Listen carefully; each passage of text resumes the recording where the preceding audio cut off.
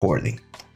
Perfect. So we're ready to jump straight into the sculpting process. But one of the things that I want to mention, and this is, I would say, imperative for a good artist, it's reference. We all, like, if I go and tell you without seeing any reference to draw a plague mask doctor, everyone's going to be able to draw something that looks like it. But it's going to be very difficult for you to nail all of the single details or the important parts or proportions of the element. So that's why it's very important to be humble as an artist and make sure that you always look for reference, because reference is what's going to guide us to make sure that we can create something that's going to look cool in a game, as a cosplay, or whatever, anything, right? So I really like this sort of effect where the eyes are kind of like poking out. There's others where the eyes are a little bit more like flush to the element. We're going to be playing with some elements and some shapes, but in general, you can see that the Plague Doctor's mask was used, of course, to keep the odors out. And I read somewhere, correct me if I'm wrong, chat, I read somewhere that doctors used to place some like herbs on the beak of the mask so that they wouldn't smell it as badly, right? Well, I was doing some research yesterday about plague doctors, and something that really jumped to me was that this hook that they have, this like hook baton, I thought it was just to look cool, but no, it's actually to poke the dead bodies and remove the clothing without having to touch them. So it served the purpose, and that's I think it's a very interesting thing. Who is this character, by the way? I have saw it in a Among Us game. Oh no, this is not a character, man. This is something that happened back in like medieval times or like the Renaissance. I'm not sure. They're called the Plague Doctors, and they were literally doctors that were fighting the plague. So this was kind of like the outfit that they used to remove themselves from the virus, right? So it's a very famous sort of like cultural character because it looks very creepy, right? So yeah, this is the one. So here inside of ZBrush, I got a head that we're going to be using as our sort of like a mannequin head for the reference of our character, and it's going to be this one right here. The textures are a little bit off, but again, I'm not going to worry about the textures. This is not a head that I sculpted. I could have sculpted a head, of course, but this is not the one that I've sculpted. And again, later on, you're going to know why I'm doing this that I'm doing. So let's go here to texture map. This one comes with a texture. I'm just gonna turn it off. And why is it black? That's really weird. Let's go subtool, and there we go. Turn on the poly paint. So yeah, this is the head. This is the one that we're gonna be using as our reference for the size of the mask and everything. More Gaming says there is a scary urban legend story of plague doctors also. Yeah, history, internet, they're very famous. Like I've seen them in like what Assassin's Creed, and World of Warcraft has some like skins related to it. So it's kind of like a cultural thing. So let's go. Before COVID, that was cool. Yeah, that's right, man. Let's go over here and append a sphere. There we go. And the first thing the first thing I like to do whenever I'm starting a project is the block out. I've been criticized before, not by anyone whose opinion is really worth it, but I've been criticized before about like the blocking phase. Some people say like, it's not really useful, you don't really need it. I say it's really, really useful, because if you have a good blocking, then making sure that you can move on to the next stage is really, really good. And it's very easy to do a blocking. Like it only takes you a couple of minutes to generate something that looks close to what you're looking for, and that's it. You're gonna use your BAMP strat head? No, I don't think I'm gonna use that one this time. Let's grab this one. This one is a very kind of like traditional sort of like plague mask doctor. So I'm gonna copy this image. Let's go pure ref. And this is another thing that's very important. Again, we as artists, we tend to be very impulsive, I think. I'm not sure if it's a characteristic for anyone. You let me know in the chat if you guys are the same, but we tend to just like want to do the thing, right? So we're like, oh, I'm gonna do a plague doctor mask. I'm just gonna jump straight into ZBrush and start sculpting. But we don't see the thing. we don't take enough time to really appreciate or study how the proportions and everything should be looking. Now, I don't want to make it super exaggerated. As you can see here, it is pointy, but it's not that pointy. So it's probably gonna be like right around there. As you can see, it goes to beneath the chin roughly, because everything else is kind of like covered by a ski mask, and then we got like the bridge of the nose, and it covers above the eyes, goes back here as well. I'm gonna use trim dynamic here to start like flattening things. Of course, I don't have my UI here. Let me see if I can grab it. My UI, by the way, if you guys want to use it, it's on the resources folder of our Discord channel. So if you go there, there should be my UI. It's free to download. It's nothing special, but I mean, it's helpful if you know. If there's a lot of tools that you're going to be using quite frequently, it's quite helpful. Assets, there we go. There we go. And I like the blue color. I've always liked this sort of like electric blue element. So yeah, this looks like a crow. It's I think it's supposed or meant to represent the crow, which of course is the scary animal that goes to the dead bodies, right? So let's start doing some flattening here. Let's go a little bit over the elements. And right now I'm focusing on the sort of like leather like part of the mask. I'm not worrying about the what's the word? About the eyes or the buttons or anything like that. It's just like thinking about the patterns that we're gonna have here. Let's turn on Dynamesh. Oh, that's way too low. That's a little bit better, but let's go to like 600. There we go. Now this is a great stage because if you nail a good blocking, you can actually make the life easier for a lot of people on the pipeline. For instance, if I have a good like blocking on the element, I could literally I could send this to the render artist, and they could start doing some render tests to see what kind of angle of light they're gonna look the best. I could send this to the rigging artist so they can take it into account for the rigging process. So there's a lot of things that we can do to make this thing look good. Gossi, what's up, my friend? Welcome to the chat. Now, as always, my friends, if you have questions, this is the moment to do it. I know I upload content to YouTube, and you can ask questions there as well, but now we're live. So if you have questions about workflows, the industry, techniques, whatever, again, this is the moment to do it. This is the moment to ask. What I'm doing here is I'm adding a little bit of volume to the zygomatic arc, just to represent and give a stronger feel. Now, I'm not gonna copy this mask exactly. I'm gonna like take some artistic liberties, of course. But we need to keep the function of the element present. Do you guys, let me know in the chat, who knows what the Bauhaus is? This is something that I mentioned frequently, but I feel like it's a bit of information that a lot of people don't know about. So if you're new to the channel, you might have not heard about this one before. It has to do with art history. It's called the Bauhaus. Do you guys know what that is?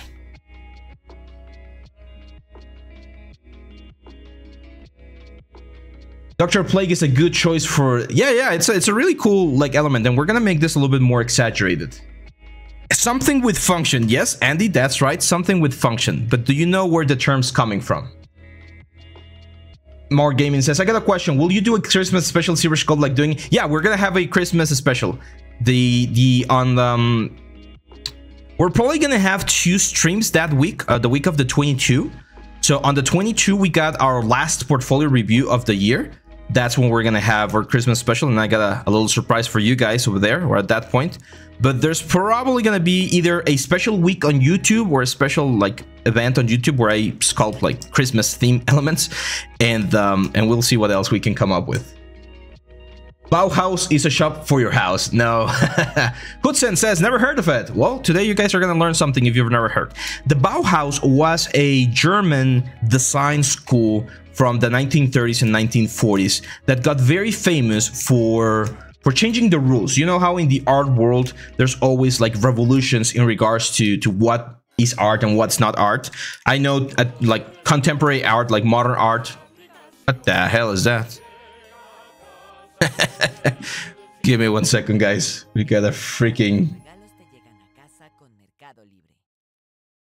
ad. Oh, there we go. Okay, this one shouldn't have an ad. So yeah, the Bauhaus was this like design school from Germany, and they like created a new style of approach for construction, for furniture design, for painting, for a lot of things. And one of their main points is a sort of like quote that says, form follows function. So what they were really worried about is making sure that whatever you were making worked, right? Like it makes no sense to have a chair that you cannot sit on. It doesn't make sense to have a door that you cannot open. It doesn't make sense to have a building that you cannot inhabit.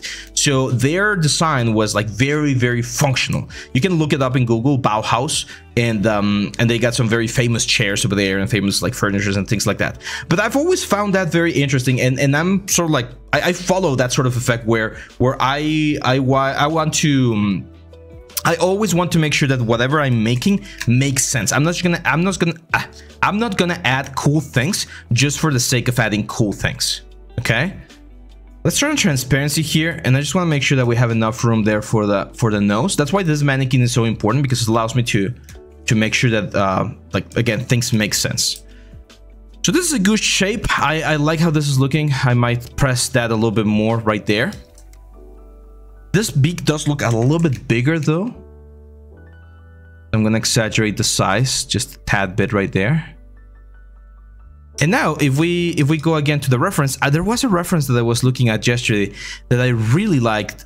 It was like this, where the front part of the beak was like made out of metal, kind of like reinforced, and then there were like this sort of leather, like this one right here. This one's very, very cool. So I'm gonna copy it, and I want to do a little bit of that. So instead of having a single, sort of like a single layer with the seam lines are very easy to do. I kind of want to have multiple leather patches making up the mask. So I'm gonna show you here a technique that's very, very like handy here inside of ZBrush to generate multiple meshes very quickly. So one thing is we can mask things out. So I'm gonna mask this out right here. We know that the eyes are going to be like right around there. Again, if we do a transparency, actually, they're going to be closer to like that section right there. And then we can go in here, push forward a little bit, and that's it. By the way, a lot of these techniques I cover on the ZBrush course that we did a couple months ago. I'll share some updates about the new course soon as well. Let's see. Any tips on how to stay consistent, or what is the best way to learn? Thanks in advance. Oh, dude, you're touching a, a very sensitive point for me right now, because this past couple of weeks have been really, really tough on my like mental state. I'm no psychologist. Like I won't be able to give you like the best advice, but just trying to do something simple every day. Just like one step every day helps, because once you do that step, it kind of like keeps rolling. So for instance, for me, when I'm feeling really like down and I need to do or record some elements, I say, okay, I'm just gonna record 5 minutes, and I record those 5 minutes. And after you've recorded those 5 minutes, it's a little bit easier to just say, okay, let's just keep going. Like it's looking good, or it's, what's the word? I'm feeling okay, let's just do 5 more minutes, and then you do 5 more minutes and 5 more minutes, and that way you just keep moving on, and that's it. So I'm gonna extract this thing right here at 0 thickness. This is very important, 0 thickness. And as you can see, what's gonna happen is we're gonna get this. It looks very, very ugly. See how the borders are all like messed up? Well, there's a very cool thing that we can do here. It's under the deformation panel, and it's called the polish option. If I just polish this, you can see that all of the polygons get, well, polished. Kind of get a smaller, nicer effect. But before doing that, I am going to do a C remesher. So I'm going to go geometry, C remesh, and just C remesh. I don't really care about the poly count.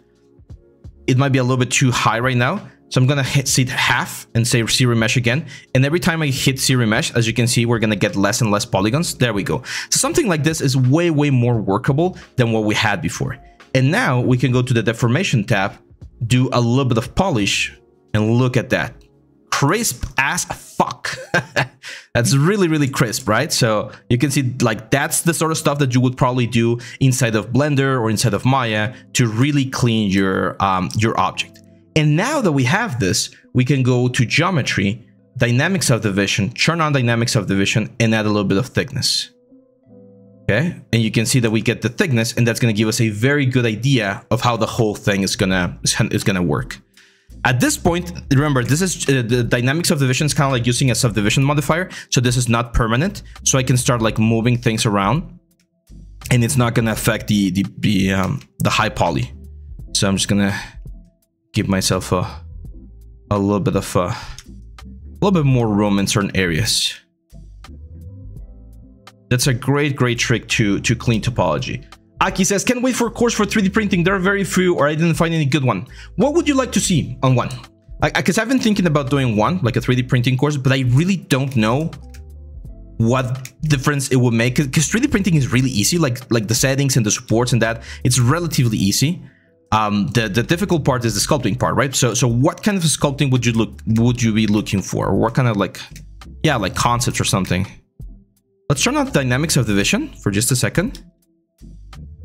I'm gonna try to make this a little bit pointier. Right there. Same here on the bottom side. And I actually want to extrude some of the elements right here. So I'm gonna go to C modeler. I got my C modeler over here. And first I'm gonna poly group, I think. So I'm gonna go to poly here. Let's poly group. To poly group. So I want that one, that one, that one. There we go. And then I'm gonna go to etch. I'm gonna say extrude. Extrude move. And I'm gonna do the let's try poly loop. No, that's doing the whole thing. I'm trying to see which one will work the best. Yeah, I guess this works. I just want to kind of like, it's just a move. I'm gonna move this a little bit there. Go. And then we're gonna go to bridge. Gonna bridge from here to here. Now I'm just gonna go to my move brush and give this a little bit of a rounder effect. Just play with the shape a little bit, and that's why it was very important to generate a low poly mesh of this thing, because trying to keep this as a high poly is going to be very, very difficult. Let's go back to C modeler. Very important to have a uniform like distribution of polys. So I'm just gonna add like a couple of polys there, and you can see now when we do dynamic subdivision, look at that, we're gonna get this very, very nice like framing on the top, right, to attach eventually the strap on the back. A model, really detailed model, maybe a creature with all the important notes like how to do keys and cuts. Yeah, you know what, like a creature course might be good. Like that sounds fun. Like do a creature course and then 3D print it. Okay, so let's go again to my move brush. I'm gonna turn this off, and I want to create a more of a circular vibe here on the front. So I'm gonna start kind of like pushing these corners. You can smooth them out a little bit, of course. You can turn this on, but as you can see, it becomes a little bit wobbly. And I want to try to keep them as round as possible. Now here's a good moment where we could append some cylinders as well. So I'm gonna go append. We're gonna do a cylinder. Let's make it smaller.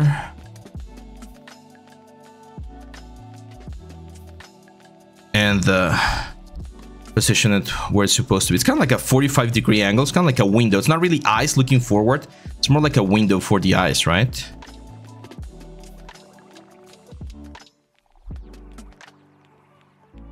So right around there.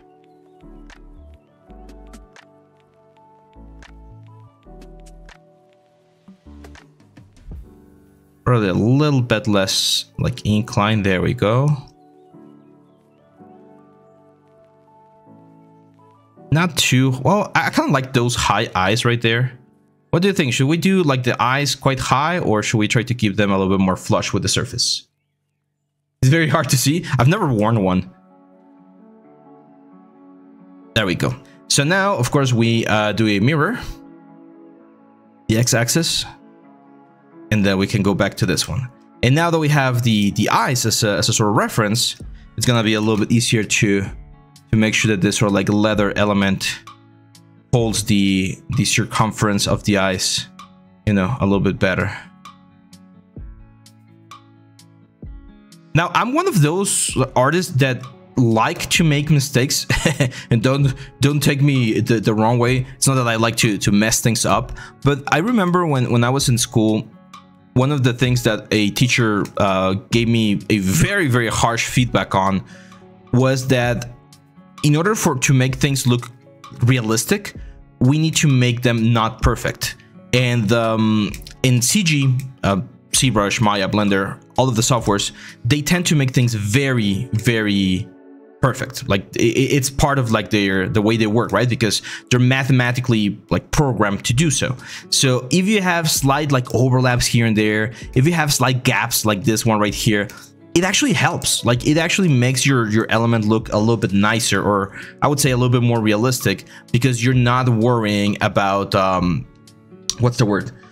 It's not that you're not worrying, like, you are making sure that the thing that matters most is the fact that it looks cool rather than it looks like super perfect.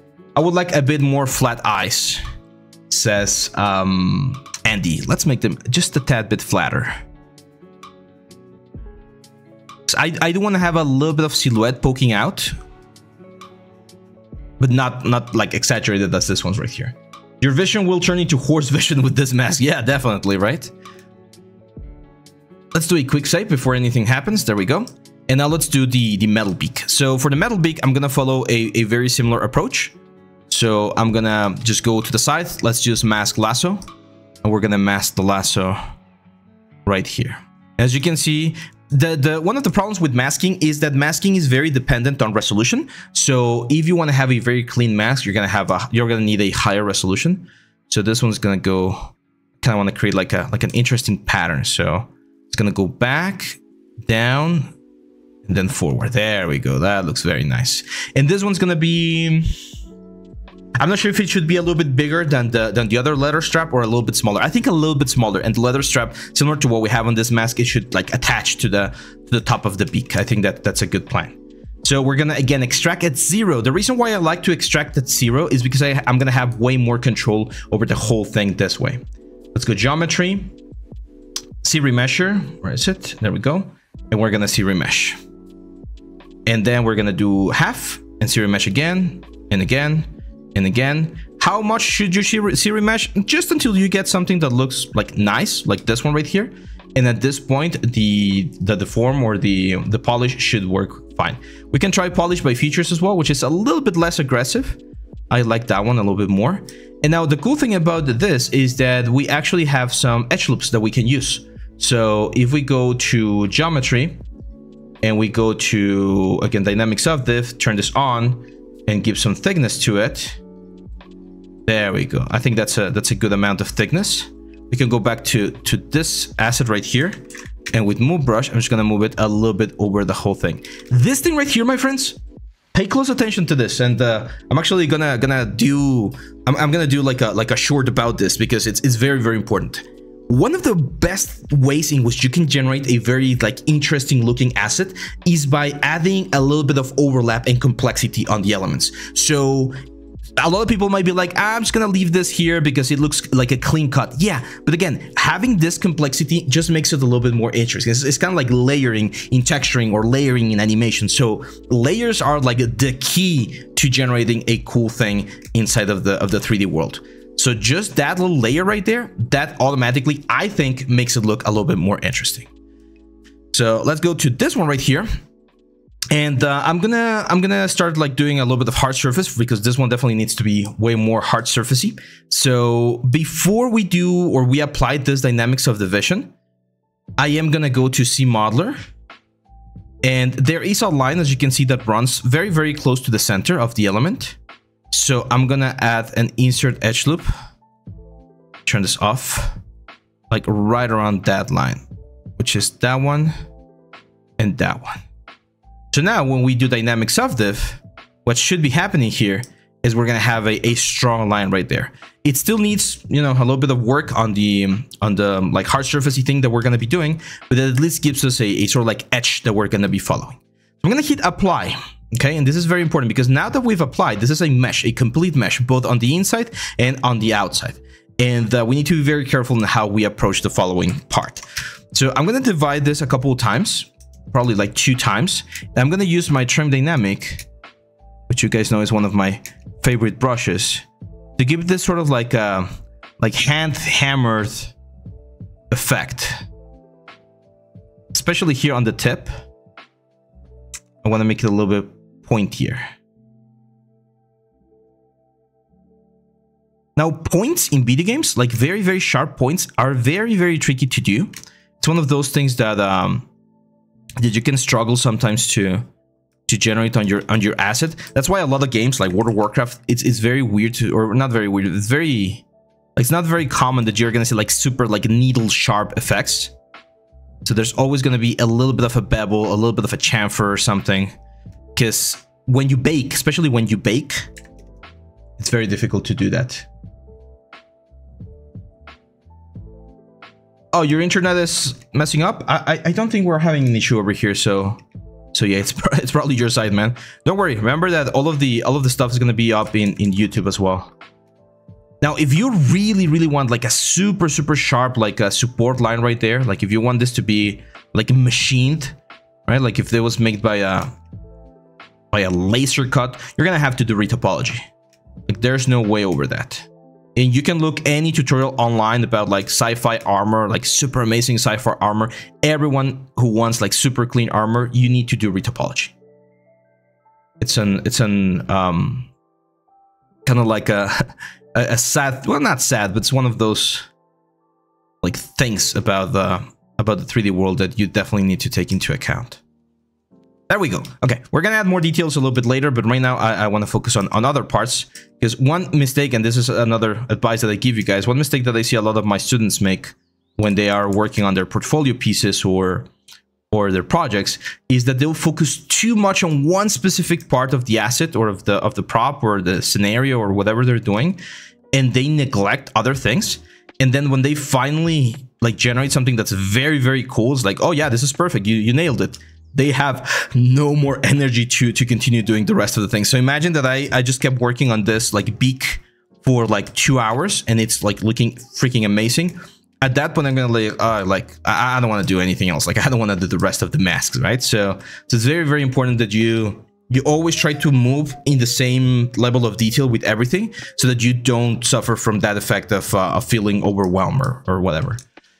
Let's go to this guy now, and we're gonna split. And I'm actually gonna be using one of the new tools that we have here inside of ZBrush 2024.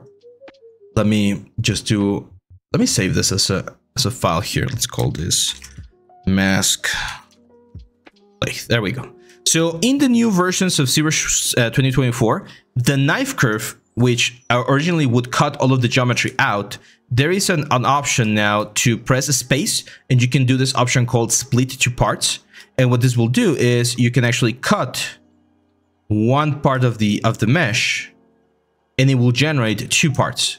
So now this guy's right here, as you can see, there are two different meshes, which is very cool. Why? Because if I just do a little bit of smoothing on the border, you're gonna see how this looks like it's made out of letter patterns. See that? All right. You didn't know that trick because you were not watching my videos on YouTube. But this is a new, like, very cool tool to generate like section lines, and you can see it looks like damaged leather. So yeah. Now do not make the mistake of just control right clicking and then generating more Dynamesh, because what's gonna happen is that you're gonna lose the combination. If you wanna keep the combination, you need to go to your Dynamesh options, select this groups, and then auto groups. That will give a single polygroup to every element, or a different polygroup to every element. You can see right now they look very similar, but they're actually different polygroups. And now when we Dynamesh, they're not going to be combined. So that's a very cool way to generate cuts. And as you can see, just doing that already makes the mask look very creepy. Oh, that's a very creepy smile. Kind of looks like the Joker smile, right? I like it. Or what do you think? Should we do it like a smile, or should we go down here to this area? I'm trying to decide. Help me decide, guys. Should we go up here and get this sort of like creepy smile? It looks kind of wonky. Or should we try going down here? Let me show you how it would look going the other way.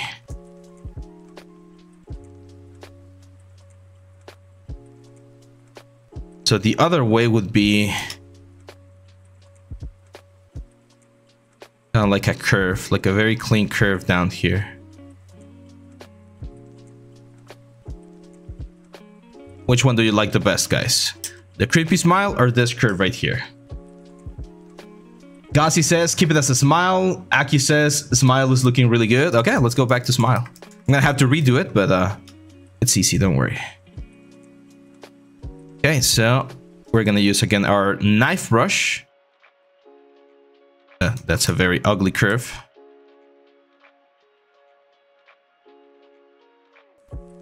There we go. So other groups. A little bit of smoothing to open up the the letter pattern.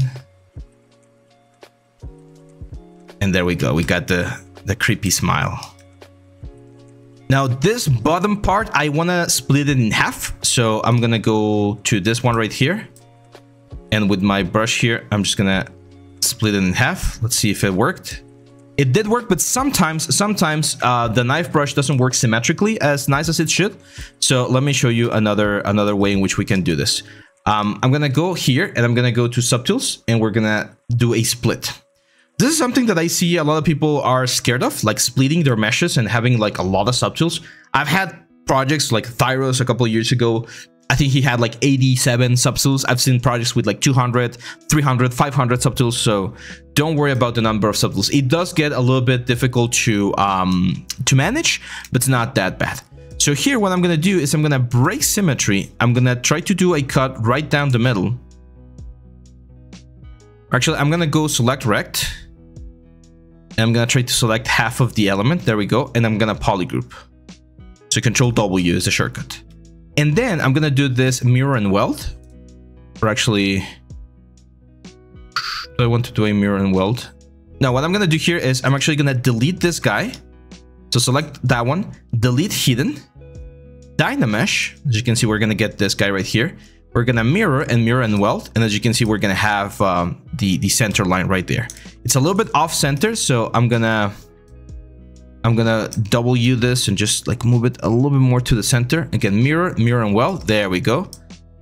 That should be a little bit closer. I'm gonna do auto groups. I'm gonna, do I have symmetry?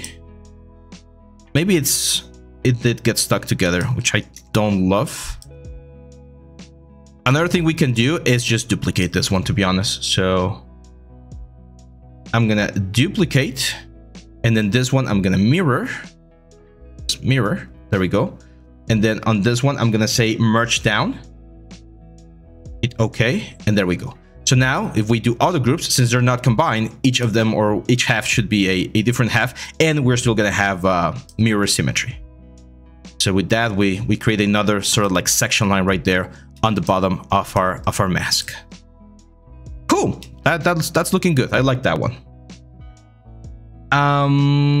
What else do we have? Any more questions so far? No, we're good. Okay. So let's start working now on the details. I think we can start doing a little bit of detailing. And since we're already here, I'm going to turn off Dynamesh and I'm going to give myself a couple of extra edge loops. And I'm going to use clay buildup to start adding, you know, the sort of like leather effect that we would expect. So usually seam lines, this is very, very interesting. Usually seam lines are where we stitch things together, right? And there's going to be tension points. You can see them on your shirts. Actually, you guys want to see a little bit of marbles? It's a lot easier for me to show this in the marble software. Let's open this real quick.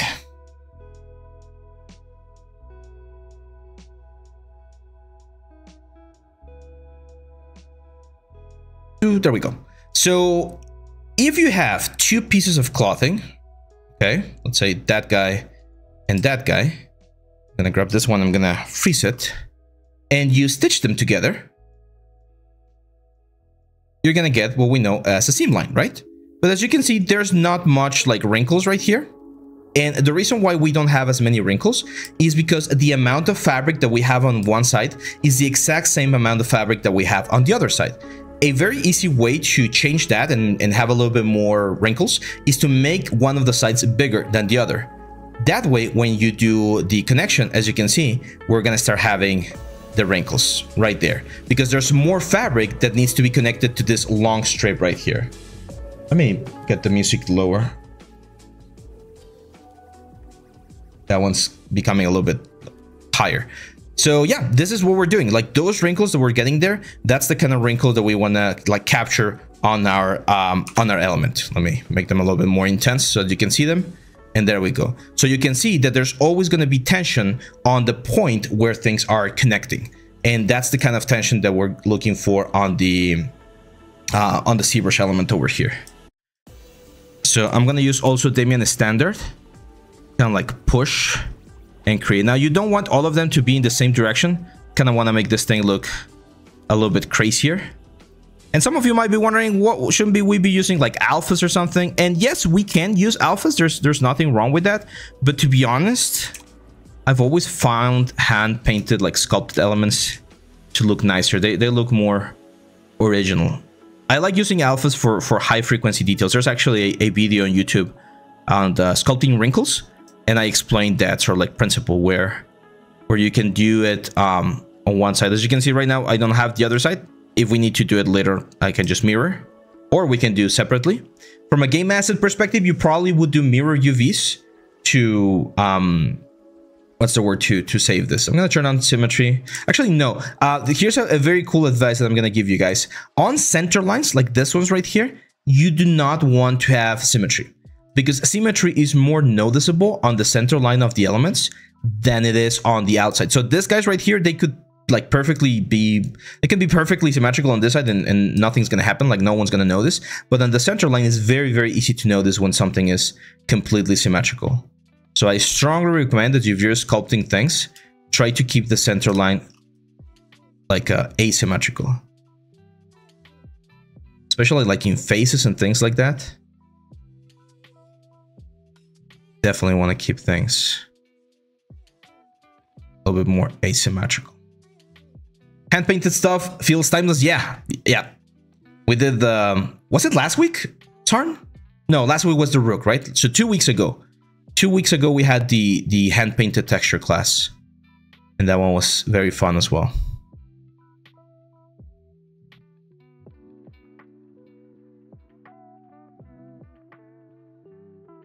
Yeah, it's up on YouTube, by the way, if you guys haven't seen it, and the files are available at Gumroad for free, in case you want to follow. There we go. Look at that. So that starts to look a little bit more interesting. Kind of looks like a smile, right? Like the teeth from a smile. I'm of course gonna soften a little bit of the clay tubes brush. Let's jump onto this one. And again, here is where it doesn't really matter that we have symmetry, because they're too far apart. So when you see it from the front, you're not gonna notice it as much. Let's add some of this effects. We definitely need one more subdivision level. I'm using Control D. That's the shortcut to add a subdivision level and get me a little bit higher. I'm also gonna add some like big wrinkles, big leather wrinkles right here, because leather is very interesting. I own a leather jacket. It's not like a super fancy one or anything, but it's one of my favorite ones. But I've gotten really fat this last year, so I don't fit on it as much as I did last year. And but one thing that I noticed is that there's like, you never have like a completely smooth surface. There's always like little wrinkles and things like everywhere. So that's sort of like a visual interest on the leather effect. I think it's something that we can start adding on this mask right here.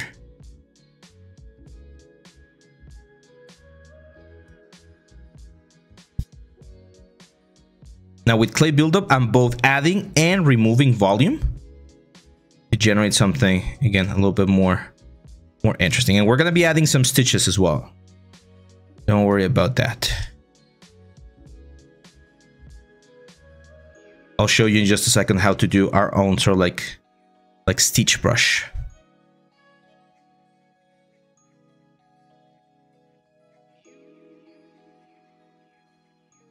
There we go.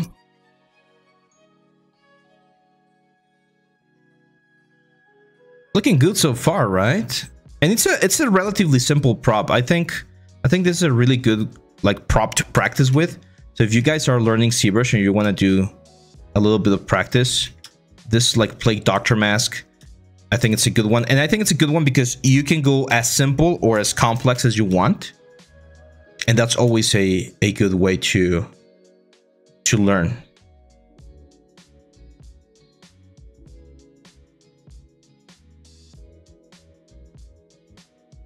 Nice, that looks good. Okay, let's talk about the stitching. So there's multiple ways in which we can do stitching. One of them, probably the simple one, is just inserting like toruses or something on the element here and getting them where they're supposed to be. But one of the things that I definitely want to do is I want to mark the spot where the toruses are going to be. So I'm going to start using just my clay buildup to add the little like hooks where we're going to have our stitching. you can definitely, like, if you want to go like the full, if you want to go full overboard with this, you can definitely make the inside of the mask as well. In this particular case, for this particular character that I have in mind, we're not going to need to do the inside of the mask, because it's going to be covered by the cloth and everything else. But yeah, you can go as crazy or as simple as you want. Go on this side. Now, as you can see, a Taurus is not really going to work with this guys right here. Let's give it another subdivision.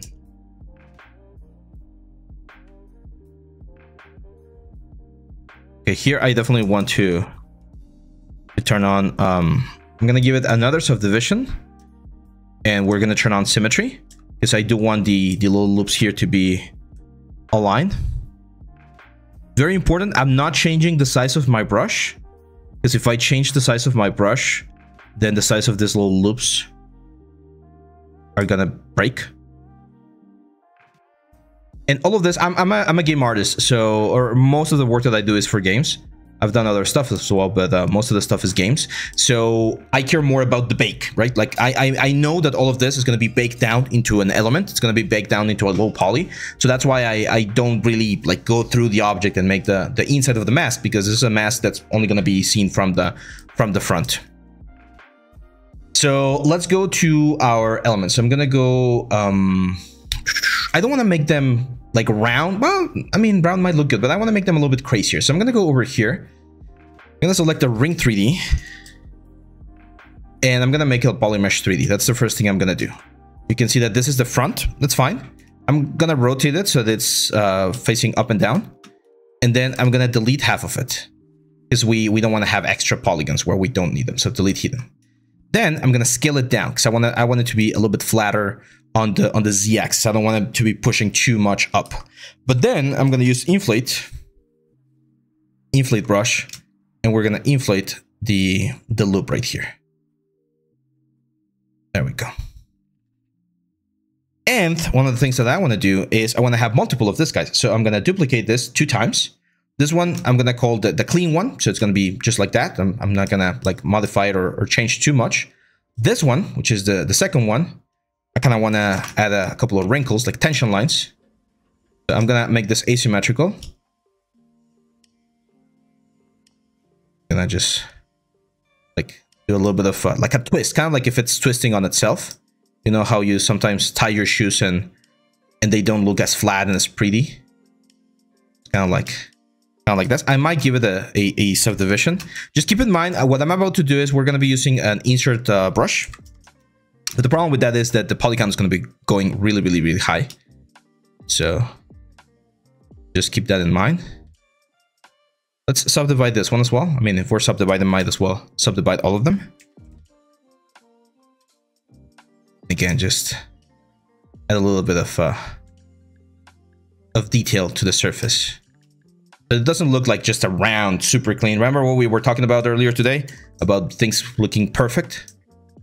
And then this one, I'm gonna kind of like break it a little bit. So it broke a little bit right here. Sarn has a question, says, from your experience, which industry values artists more, gaming or VFX? Gaming. By far. By far. Gaming, like it's kind of like it's a difficult question, but I would say artists get more recognition in the gaming industry than they do on the film industry, because in the film industry, the people who get the recognition are the directors, the actors, and sometimes like the screenwriters or the scriptwriters, cinematography. And you can just look at it, just look at the Oscars, right? Like how many prizes are there for the actors? Like 2 or 3, right? Like the best supporting actor, best supporting actress, and stuff like that. How many are there for VFX? Just 1. And it's not for like a particular artist, it's for the whole house. And sometimes it's like the main house, because there's multiple houses that work on the movie. So unfortunately, artists do get the the short end of the stick on the VFX industry. And in the video games, there's a little bit more recognition. However, I would say no, actually both industries are like overworked for artists. I was gonna say that they work artists more on the gaming industry, but it's pretty similar.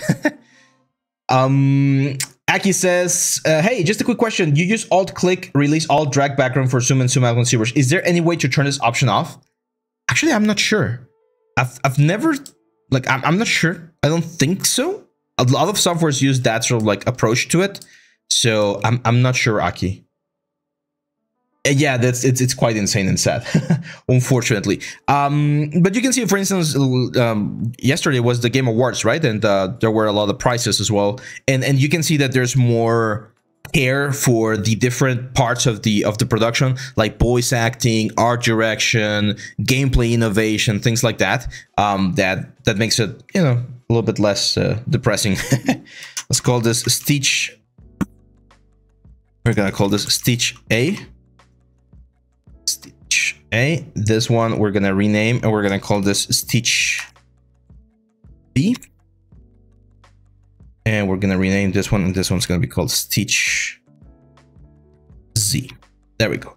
So now I'm just gonna press B, and I'm gonna make this an insert multi-mesh brush. And as you can see, we got all of our 3 stitches right here. I'm gonna go to the brushes. Actually, I'm gonna save this brush. And if you guys want, I'll share it. Let's go. It's a very simple brush. I mean, it's nothing crazy. Let's call this mask stitch. There you go. We got who's the follower now? Kagi Shinseken Art. Welcome, my friend. Thanks for the follow. How far are we from our goal? Like 2 or 3? Let's go back here. And now I'm gonna add a placeholder sphere. I'm gonna go to append. We're gonna append a sphere. And this sphere we're gonna scale down. Oh. We're gonna scale down. It can live there inside. We can like delete it later. It's just, again, as a placeholder. And now we can start placing our stitches. There are ways to kind of like avoid hand placing things, but again, I'm one of those old school guys. I'd like to get this thing looking cool. For instance, we can do a cross stitch right here. And the cool thing is, since we built this from a torus or half a torus, it should be fairly easy to get this to do exactly what we want. And it's still an object, so at any point you can just like push it, pull it a little bit, just get it where it's supposed to be going. Go back to this one, let's grab Stitch B. And again, this is the reason why art can be expensive sometimes, because to do things like this, you definitely need to spend a little bit of time. But look at how nice the result is gonna be, right? That's why games take long to be made. You guys saw the new trailer for Grand Theft Auto? I'm not a huge fan of Grand Theft Auto, to be honest, but I know that it's a big like cultural game, so I understand the appeal.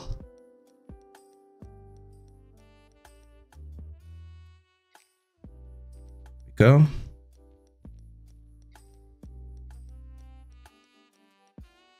Should be, we don't have it on the other side, but that's an easy fix.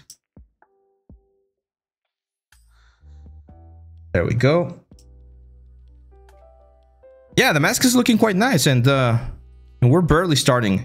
One thing that I decided to do with the live streams now, because I was feeling a little bit pressure with some of the old live streams where I needed to finish things in like 2 hours. It's like, I'm just gonna have fun. If I don't finish in 2 hours, that's fine. We can finish it later on with other videos or another live streams. Because I don't want to perpetrate the idea that you should be working fast like all the time. I feel like that's a disease that we have on the working world right now. Here in Mexico, it's a horrible like working situation, to be honest, because everyone expects everything to be done like super fast and super cheap. So we're used to rushing things and just like working stupid amounts of hours, stupid hours amounts. It's just not ideal. For instance, that one I'm just gonna like duplicate with Alt and Control Alt, and then just drag. do another one here.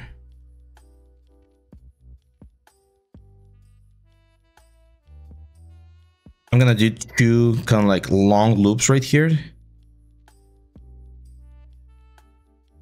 And then this one, I can even leave it, like I could even have like I don't know, like two loops, like let's say like an X followed by a V sort of loop. As long as it looks cool, we're fine. It's a real world now. People want things fast. Yeah, it's sad. And I was actually, David, you showed me that video yesterday, right? There's this guy who worked at Blizzard. I don't remember the name, but he was mentioning that he had this sort of like PTSD of working at Blizzard and then going to work somewhere else. And he was feeling like shit because he felt like he was not working like fast enough. But one of the supervisors told him like, hey, no, you're working, like this is the right working pace. Like you were overworked and that's not cool. So yeah, unfortunately, there's a lot of that. I've had the fortune of working in multiple companies throughout my career. Some of them were like that, where you felt overworked all the time because the times were just like super intense. And I've also worked at like companies where they paid me really well, like really well.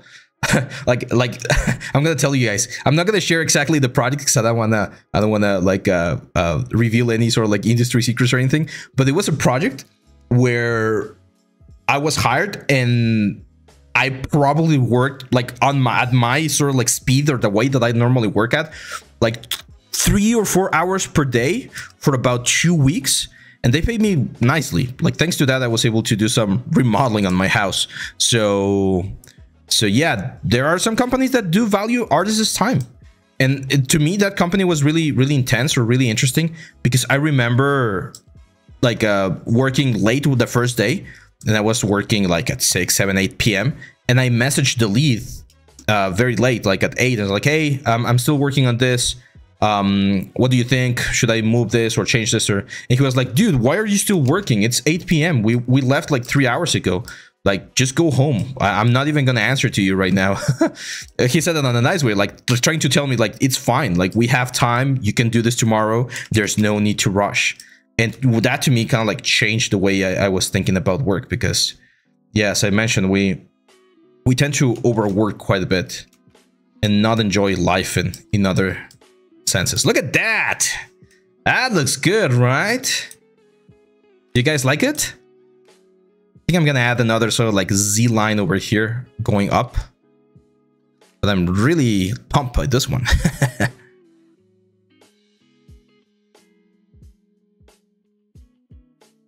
Hi, what are we learning today except wine tastes good? We are going over ZBrush sculpting, my friend. There we go. It's a very nice stitching, if I may say so myself. That looks really cool. And imagine the bakes and the textures, a little bit of rust and grime and things like that. Oof, that's gonna look good. Let's go to this guy. And one of the things that we definitely need to do is we need to add kind of like a reinforcement to the leather here on the side. Now we can do it manually, but it's gonna look a little bit wonky. So this is one of those elements again where going the extra mile, even if it takes a little bit longer, is always the best option. So let me show you. What I mean by this is, first I need to make sure that this is like a little bit closer to the chin line. There we go. Because I want the depth of the mask to be very similar. And be very careful, like pushing and pulling some of the vertex right here. And usually, like shirts and clothing and things like that, they have this thing. I think it's called the hem in English. In Spanish, we call it bastilla, which is the reinforcement you give something so that you don't have the loose like threads at the end, right? So we're gonna add that. I'm gonna start by adding a little bit of train dynamic here to strengthen those areas and flatten them a little bit.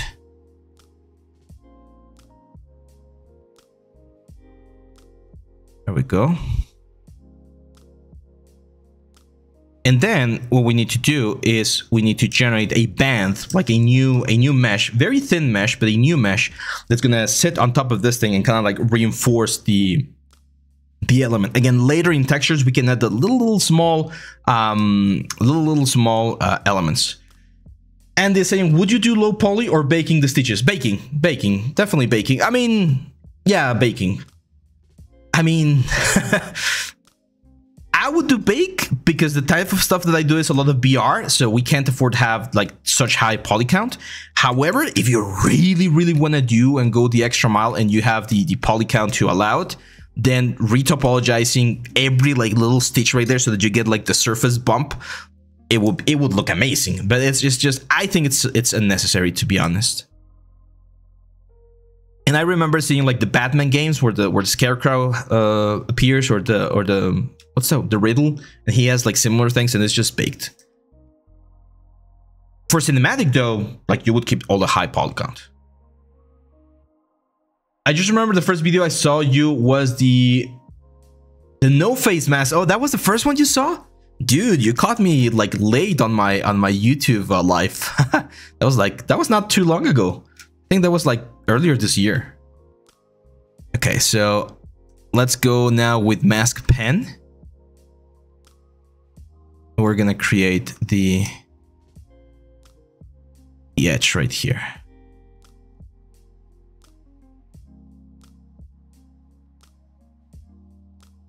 Now on this one, I do want to be as clean as possible to make sure that we get the proper thickness and the proper angle and everything.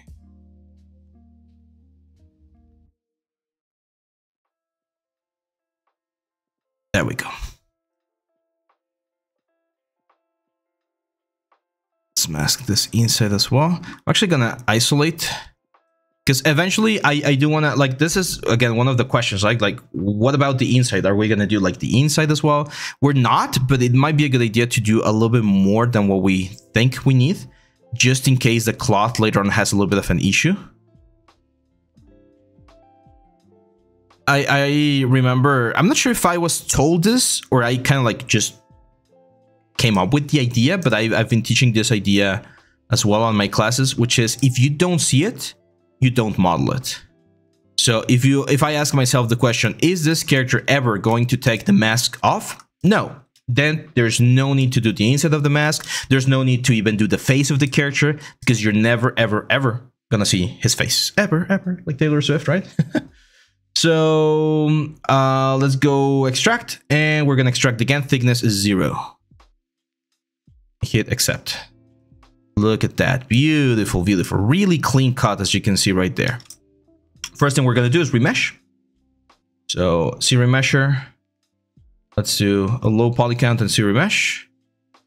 And since it's a very clean mask, we should get a very clean, like, low poly, as you can see right there. And we're gonna do half and see remesh again and again. There we go. And then we're gonna go again deformation and just a little bit of polish. Just a little bit. That's a little bit too much, but it works. Now we go again to geometry, dynamic soft diff, turn it on, and we do thickness. And as you can see, that little band rate is gonna be very thin, like that. Like, we don't want any more thickness. Maybe just a tad bit more. But we don't want to like make this thing overwhelmingly thick. So just something like that. And that's it. As you can see, that kind of like reinforces the mask, and it gives that support so that the edge looks a lot cleaner. And later on, there's going to be stitching over here, right? Not this kind of stitching. It's more like a simple stitching, like cloth stitching. But that's it. Like, nothing else we need to do that. And look at how nicer the profile now looks there on the mask. I might push the head just a little bit in, because I want to see the border a little bit nicer. But there we go. That gives us a very nice effect. This is where panel loops and things like that can also work. There we go. Now let's go over here. Let's turn on symmetry. I do want to do the little holes symmetrically. So we're going to start right here. Another one right here. Here. Here. Here. Kind of like a shoelace, right?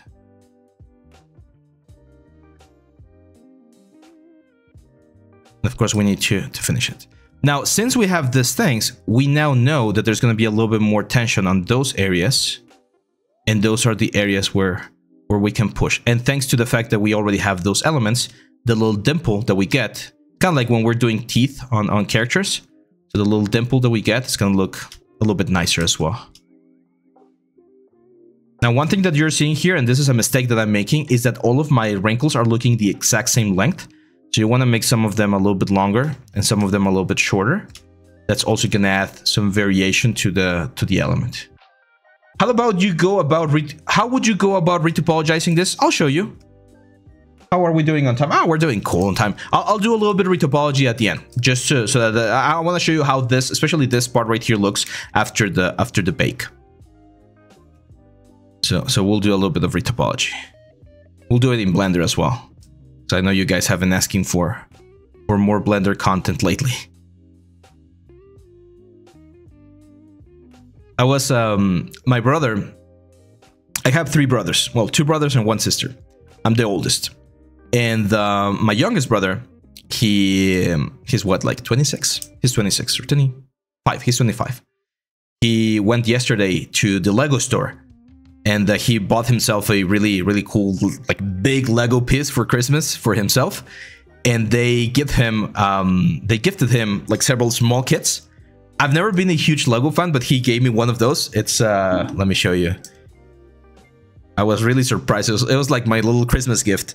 Galilei Lego. It's like a little Lego set, this one. I started assembling it yesterday. That little dude. It's gonna be here. Like as soon as I finish it, I'm gonna place it here on the studio.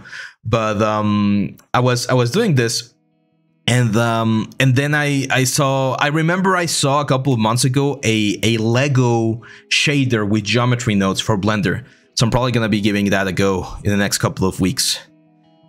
But I don't know, I feel weird about just recording the same thing that someone else already did. Kind of feels like stealing, unless I have something else to add. So I'll see that one, and if there's anything I can add, I'll do my own. If not, I'll just show you the result. It's a very cool one. I don't remember who did it. Polyforge or someone like that on YouTube. There's the very cool Lego shader effect. Okay, let's go to the eyes. We definitely need to improve the eyes a little bit. And I really like this sort of like clean effect that we have right here. And that's very easy to do. So we're going to be using CModeler, of course. So the first thing I'm going to do is I'm going to delete some edge loops. So I'm going to go here to, let me move this here. Go. So we're going to do a delete, and we're going to delete some edge loop completes. And the delete is just to give me a little bit more room to work, especially on the bevels that I'm about to do. So over here, we're going to bevel, edge loop complete. There we go.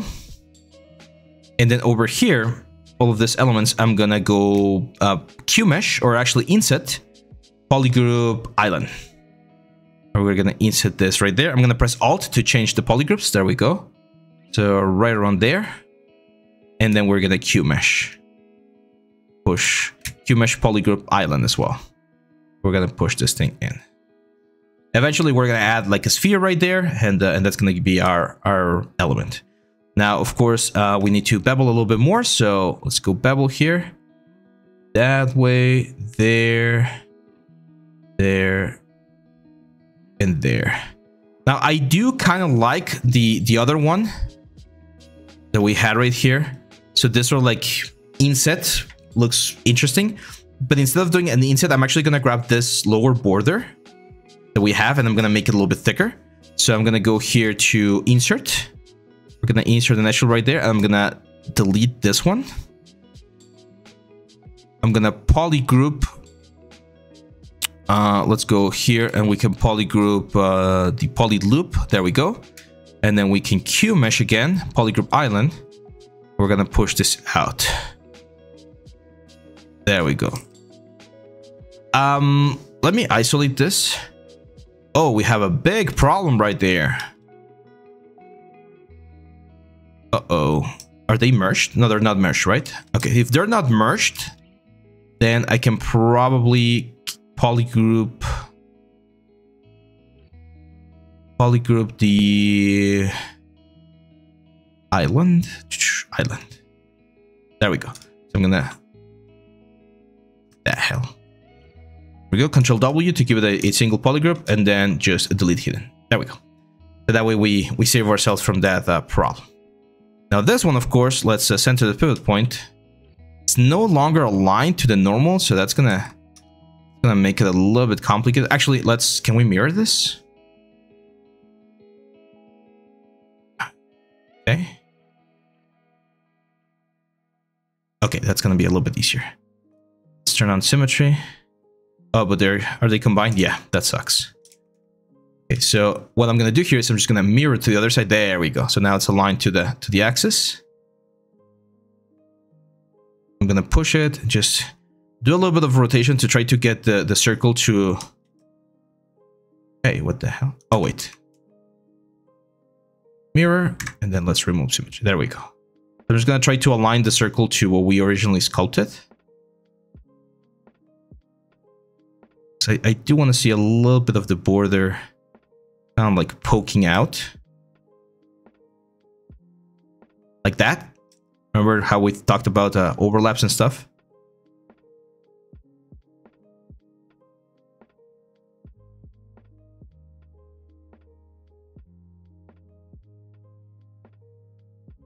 Go.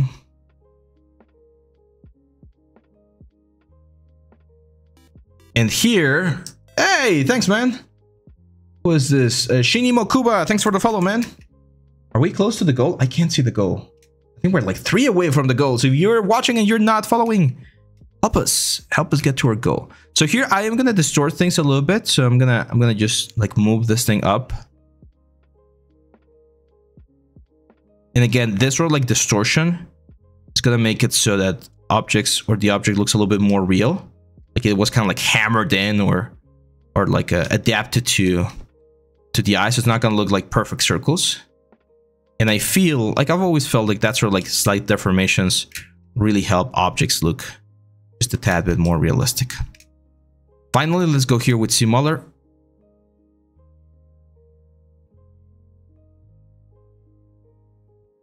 Oh, it crashed.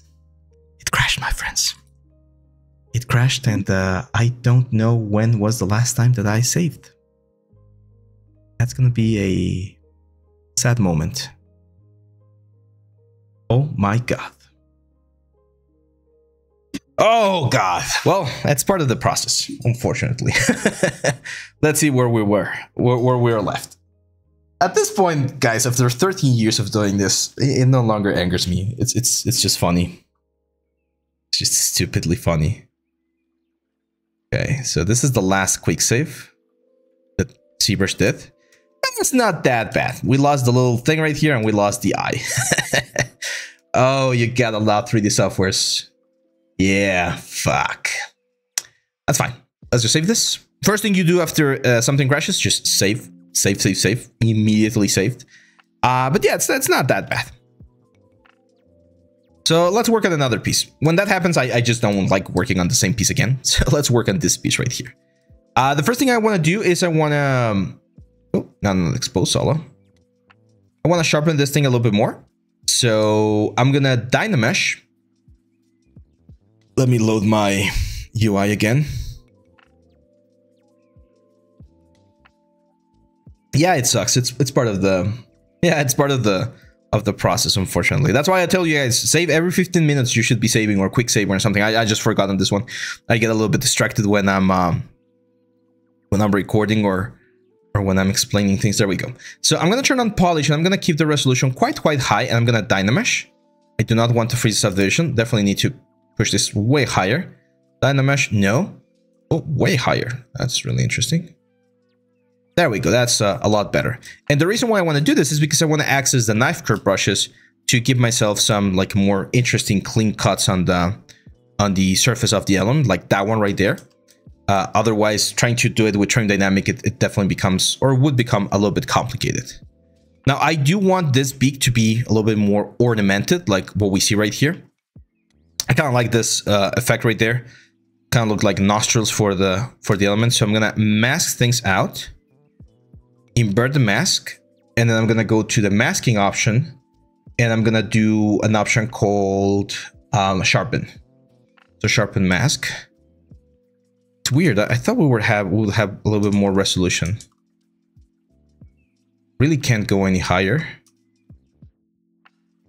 4K. The reason why the resolution is not allowing me to work properly is because we're working real world scale, and real world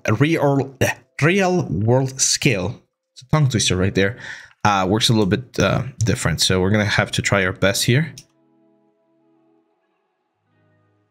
I'm gonna select those elements, then push this in. Push this in a little bit more. Control W. And as you can see, when we polygroup, that gives us a cleaner, nicer effect. Then we can mask that again. Wear the mask. Push this up. Control W. And then Dynamesh. And that gives us a nice little detail right there. No. It's not that the object is too small. It's that the object is too big. So there comes a point where you have a very, very big object, or maybe it is too small. I'm not sure. But yeah, it has to do with the size of the elements. Now, I do want to create this sort of like pattern right there, and the masking is usually the way to go. So I'm literally just going to start drawing the mask.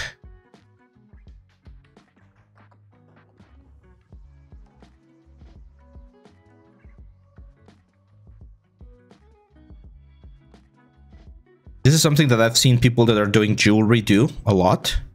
Well, they draw the pattern. I'm going to show you a tool that we can use to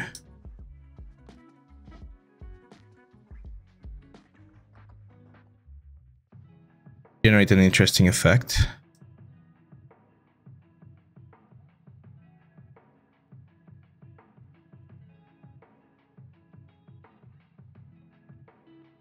As these things become smaller, you lose some of these kind of like binds, right? Growing.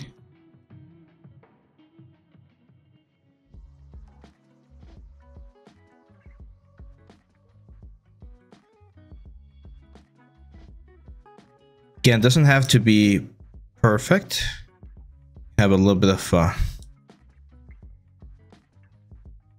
and the important thing is to always push for the same shape. So as you can see, I'm going to the like pointy end at the end.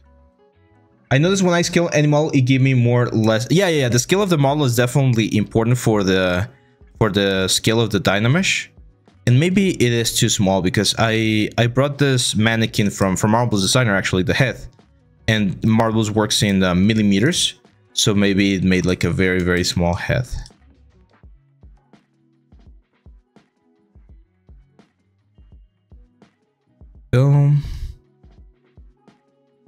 Yeah, that seems about right. So I'm gonna get this guy, and I'm gonna go to deformation. Again, where's deformation? And there's one that's called inflate. And it's kind of like an extrusion. So we're just gonna inflate this a little bit. Something like that. Control W and Dynamesh. And now it's gonna look like a sort of like a bas relief right there. Gonna look very, very nice, as you can see. I like it. I kind of like to add some section lines as well. So I'm gonna use my Damien standard. Kind of like cut. This is metal, so metal works in a slightly different way. But I do want to add some sharp lines where they maybe bent the metal and welded it together, right? That sort of effect right there. Yeah, looks nice, right? Very, I don't know, just very nice. So how are we doing on now? We still got time. Even after our horrible crash, we still got time. So I'm going to use Trim Dynamic here. Just damage a couple of the corners on the metal. Let's give this once of division level. We're no longer in Dynamesh.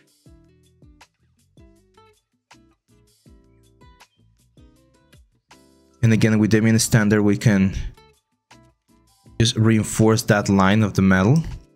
This is not leather. It's just again the sort of like metal union.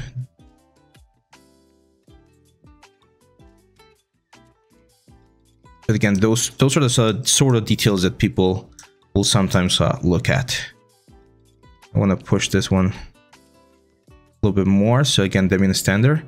And I know that eventually we're going to have this sort of like grime effect there as well.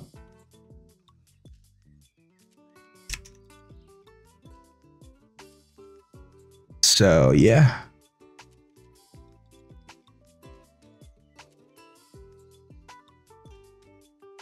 I definitely miss the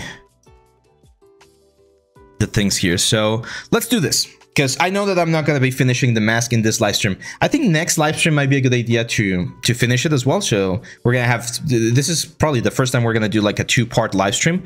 I might work on it a little bit off camera on my own time, again, just to have some fun. But I do want to finish this mask while you guys are here. So maybe next week, either we'll do 2 live streams, or on the next Friday live stream, we'll continue working on this mask. So as I mentioned earlier, we're going to need them for the next premium course. And I need to finish it. But I want to focus on this part right here. I'm going to work on this 15 more minutes. So yeah, just 15 more minutes, and then we'll send everything to Blender so that I can do a quick retopology on how I would approach the retopology of this element, of this asset, and I'll show you a quick bake instead of substance to just to close the chapter. Okay. So let's go for the mask on this thing, because oh, that mask was looking nice and we lost it. I'm gonna confess something I did when I was at Nomen. I think I've shared this before somewhere else, but it's a sin confession. I was working in Lab 2 with my friends, and in Nomen, when you are, well, at least when I was there, they had this thing called the lab time. So you had your normal classes with your teachers and everything, and then you had lab time with students from every single like term. So you might be on a room with someone from term 10 and you were in term 2. And that was very cool, because if you were working on, let's say, your Intro to Maya class, they would be working on their portfolio piece, and you could ask them, right? Some if they were not like super busy, you could just ask them, hey, how would you do this? And of course, someone with more knowledge would give you a better insight. There were also lab techs who were other students. They were the supervisors at that time, and they could help you with your homework as well. So the idea was for you to be doing your homework there and just network and meet people. It was again very cool thing. And in Lab 2, however, there was a problem where there was an island of computers, 4 computers at the center of the room, and they were all connected on the center. So one day we were working there, and I accidentally kicked the regulator and turned everything off on the lab. Like every single project was off because I pressed the wrong button with my foot. I felt horrible. But hopefully no one knew. No one knew at that time that it was me. I lost my work as well, so I was also part of the victims, but I was the guilty one there. And I unfortunately made some of my friends lose a lot of, well, not a lot of, it was like an hour of work at that point. Now, 10 years later, it's funny, but back then it was not funny. Let's go now with geometry, and we're gonna do a extraction again. Sorry, subtool. Extract. 0 thickness, there we go. Accept. And 0 mesh.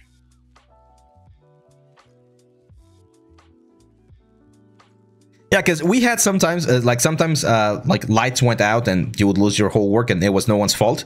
But that time, it was my fault. I admit it, 10 years later, I accidentally kicked the regulator.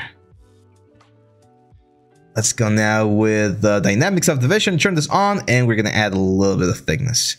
Again, we don't want too much thickness.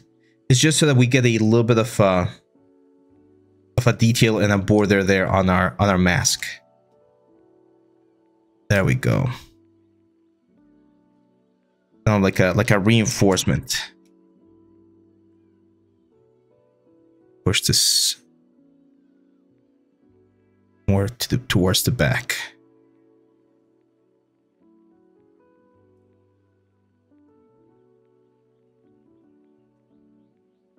we're getting to the end of the year. How have you guys felt this year? Do you guys feel like you learned a lot as an artist, as 3D artist?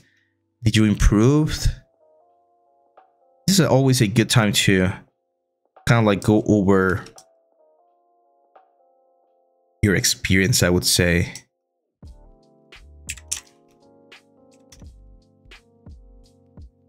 I always use December as a sort of like an evaluation time for myself. Like I see all of the things that I did in the past 12 months, the goals that I achieved, the ones that I didn't, what things can I improve for next year, things like that. Of course, party. You guys, yeah, this year went very, very quick. Do you guys celebrate Christmas? Here in Mexico, it's quite a big thing, I would say. Quick save. Best year of year now. There you go. This was, for me, it was a really fucking weird year. Like, a lot of things that I thought were gonna happen did not happen, and a lot of things that I didn't think were gonna happen happened. So it was really, really intense year, but I'm happy with how it's ending.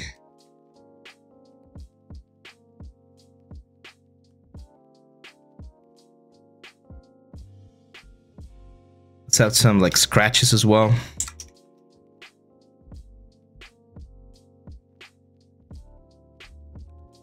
Improved a lot this year. Modeling, texturing, rendering, especially in ZBrush, was my biggest focus. Yeah, I remember back when I was learning ZBrush, this was in 2012. That was the year that I was like, I'm really gonna learn ZBrush, and I just started like working on it. Now, what do we do with this one?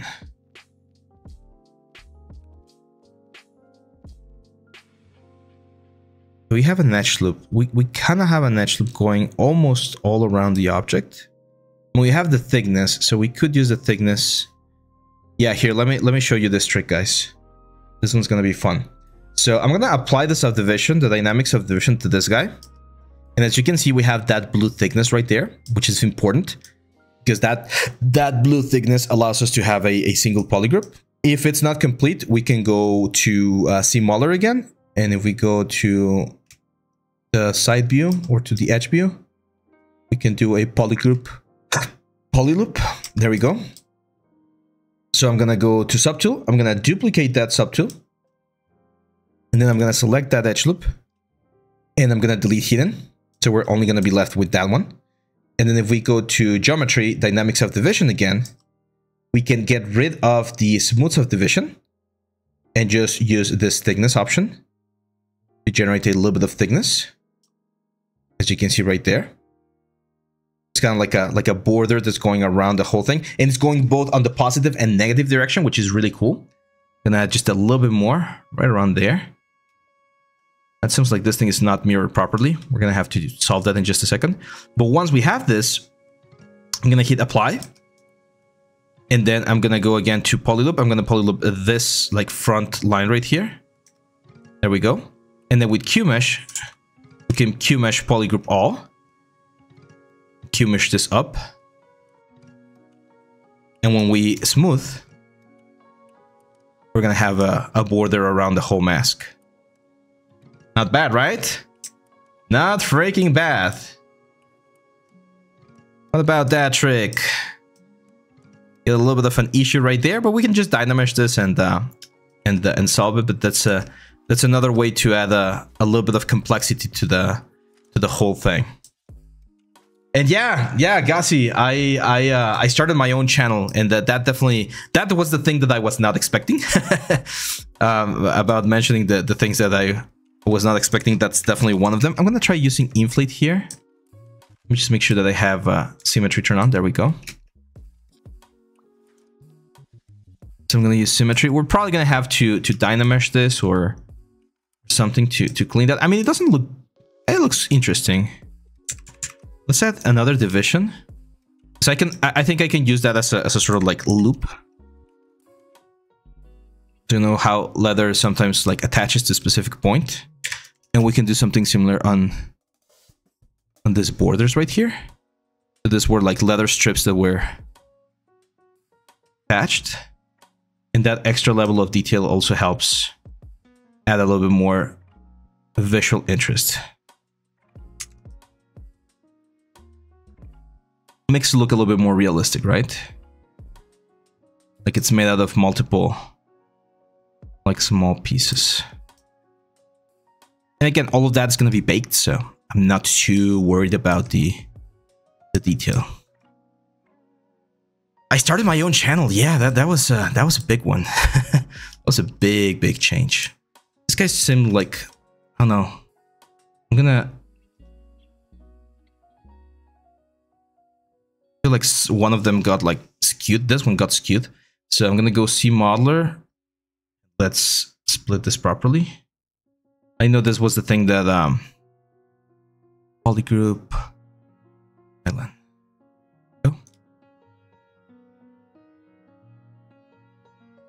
I know this is what crashed ZBrush last time, so let's be careful here. Let's just quick save again.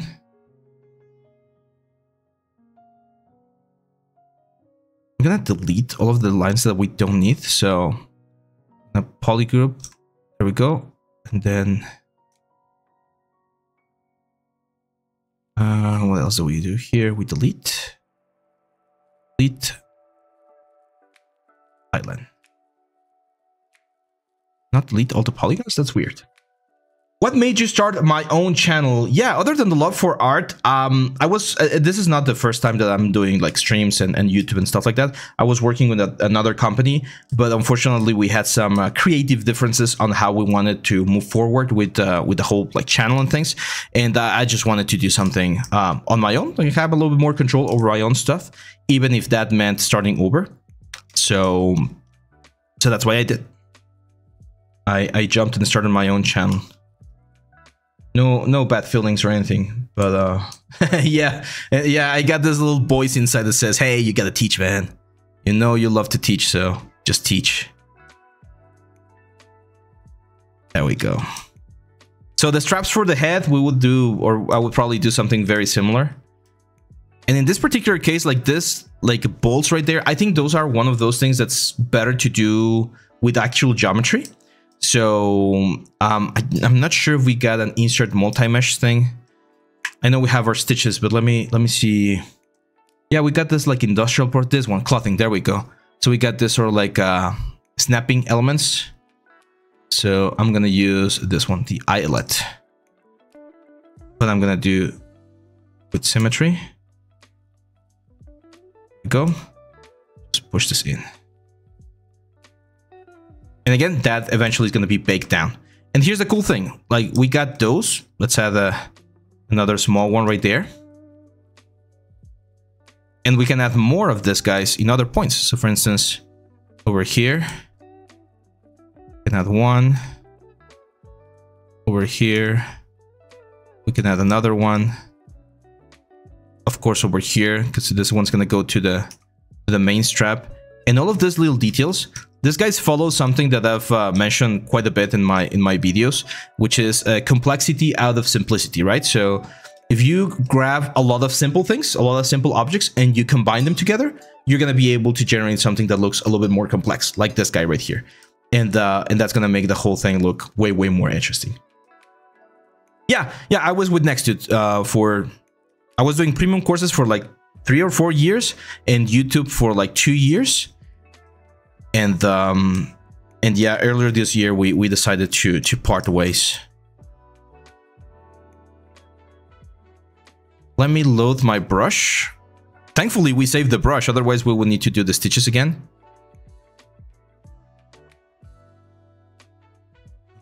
Mannequin, there we go, mask stitch. And I'm just gonna finish this stitches right here, my friends, and then we'll jump into Blender. I'm gonna show you some retopology things. And if you're not following and you want to help us get to today's goal, let us see the follow right there. Okay, yeah, I know. Stitches, sorry.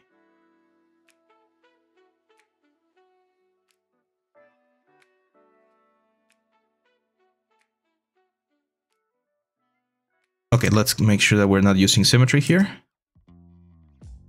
So even though this is a very interesting thing, even though the even though the model is not symmetrical, the retopology can be symmetrical, which is very handy because we're not really changing the silhouette too much.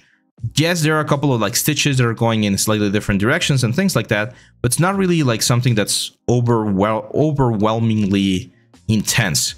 So when you retopologize, you can definitely keep things the same. Gonna do some cross stitch right there.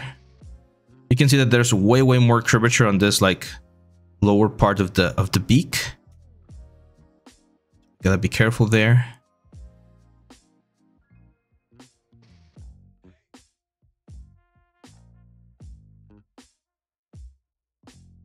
That looks cool. That's just like crazy looping over there. And those are the details that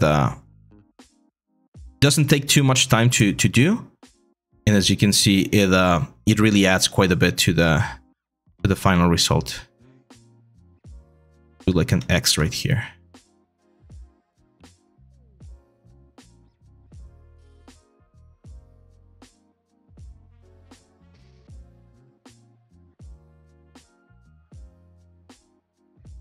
And we can still go over each stitch and add more stuff if we need to. So we can, like, the fact that we're using insert brush doesn't mean that we can't sculpt anymore. If we need to, again, if we need to add something, it's relatively easy to add it. Okay, we've done a lot of crazy ones. Let's do some normal ones right here.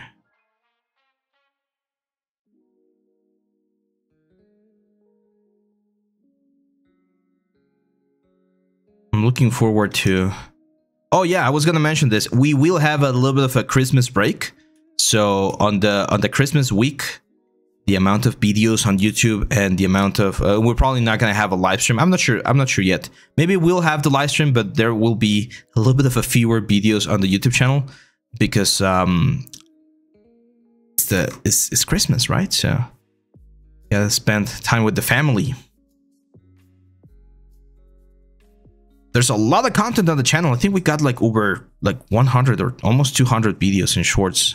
So if you are new to the 3D world and you want to learn a little bit more, we're gonna link the YouTube channel in just a second. There we go. Almost there, almost there.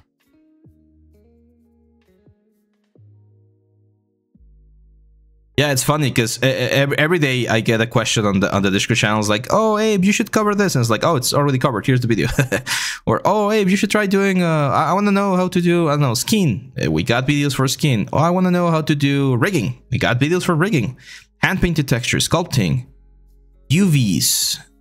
We got some projects like a chest. We got like a very cool chest project that you can follow along, and that one's cool to learn a little bit about UVs and modeling.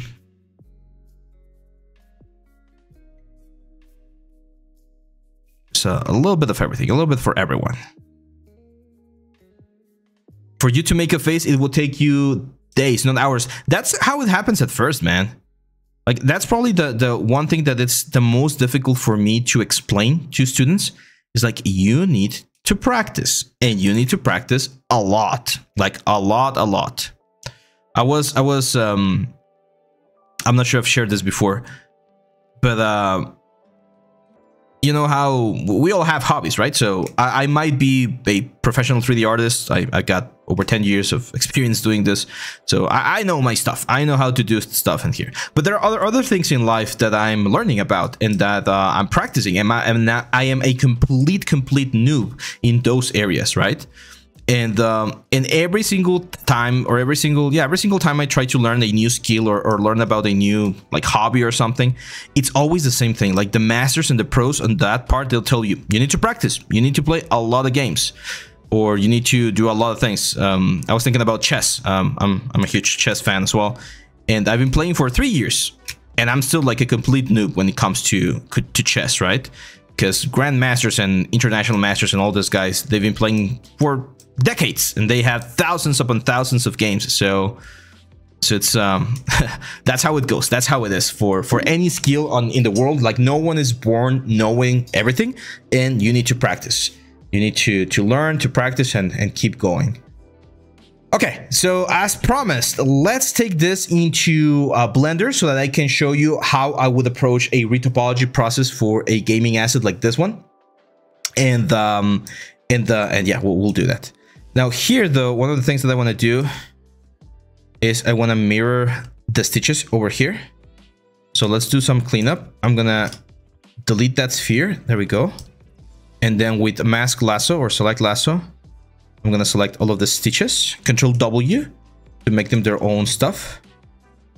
And then I'm gonna do a split hidden. So all of these guys are gonna be the mirrored effects or the clean ones. And this one, I'm just gonna do a mirror and weld. And there we go. So now we got stitches on both sides. We are missing like, what's the word? We're missing things on this side, but it's fine.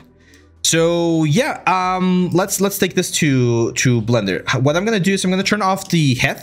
I'm just gonna leave the mask on, and we need to decimate this. Even though it's not super heavy, it's a good idea to decimate this to make sure that we get a good detail just for the retopology process.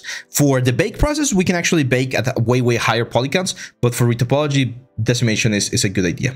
So I'm gonna do a merge visible. And this is going to merge all of them into a single subtool. This would definitely be a single object at the end, like a watertight mesh. Like, you don't need to decimate every single element as a separate piece. And once we have this, let's try decimation. So C plugin, decimation master, and let's pre-process. More Gaming says, I have progressed on face sculpting. Now it looks so much better. It took me 1 week to get better at face sculpting. Still not the best at it. Oh no, yeah, it takes a long time. Yeah, I just saved David. We're fine. Yeah, I think when I started learning anatomy, from my first character to my first good character, it took me like 4 or 5 months. And I was practicing pretty much daily. So it does take a little bit of time. Let's try going to 250K. Yeah, there we go. So 250K, as you can see, it's a really good amount of number right here. We do have a little bit of an issue here. Oh, you know why we have that issue? That was a mistake on my part. Let me delete this one. Go back. So this one right here, I forgot to apply the dynamic subdiv. We need to apply this. There we go. So now again, we merge visible. Now we have the proper elements everywhere. And now we can do C plugin. I'm just gonna automatically go all the way to 250K. So yeah, when you're practicing and when you're learning any skill, I would say the first like 300 hours roughly are your learning hours, like the hours that you're gonna need to understand what you're actually doing.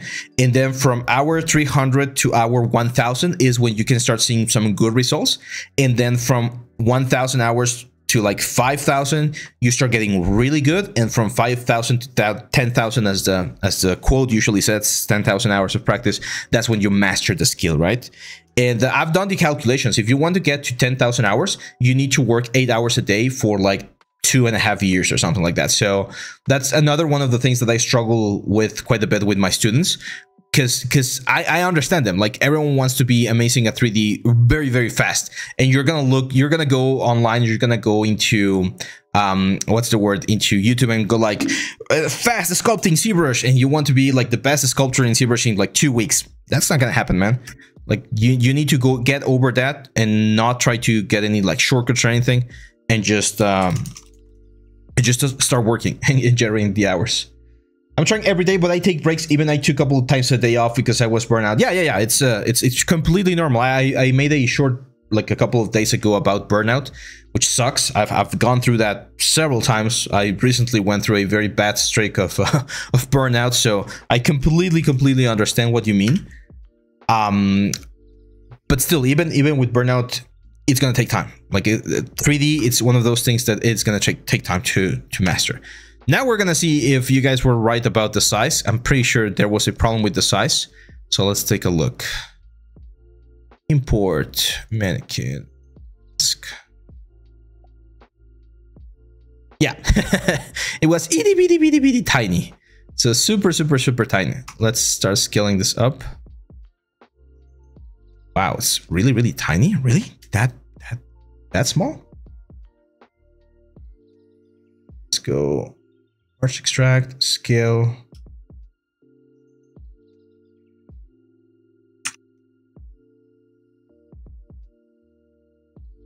What the hell? Can't be that tiny. Where is it? Or is it really, really big? It's really weird. No, I don't think there was an export error, but let's try again. What I'm gonna do here is I'm gonna go to C plugin, and there's a plugin that we can use called the Scale Master. I'm gonna do a short about this one soon, and I'm gonna set the scene scale. So as you can see right now, this is measuring 175 times 26 times whatever, and I'm gonna say that these are gonna be like centimeters. I feel like centimeters is a good, like this one right here. So it's 26 centimeters, 21, 17. So that's gonna be the scene. So now if we export, it should export at a bigger size. Let's try again. Mask decimated, save. Yes. Export selected, bin, yeah, everything's good. Okay. File, import, EX.